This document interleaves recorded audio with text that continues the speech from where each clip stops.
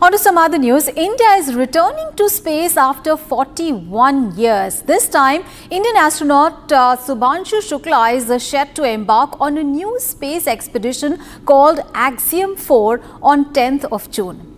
Here is more on the story. 3, 2, 1, 0. Ignition.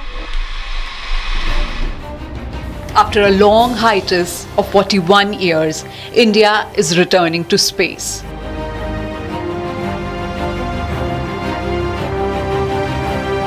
The last time India was in space was Rakesh Sharma's historic spacelift on board Russia's Soyuz mission in 1984.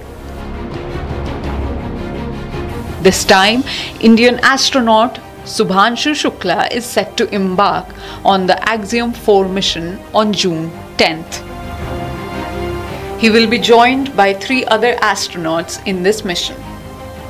They all are set to embark on the AXIAM Space 4th human spacelift from NASA's Kennedy Space Center in Florida.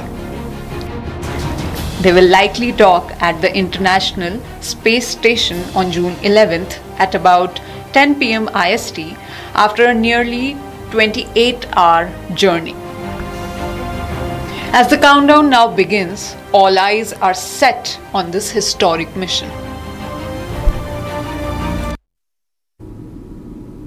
And Union Home Minister and senior BJP leader Amit Shah is all set to chair a key BJP meeting in Madurai today, sparking renewed political interest in Tamil Nadu over the party's southern strategy and the potential expansion of the NDA in the state. Take a look at this report. With eyes firmly set on the 2026 Tamil Nadu elections, the BJP has begun to intensify its groundwork in the state.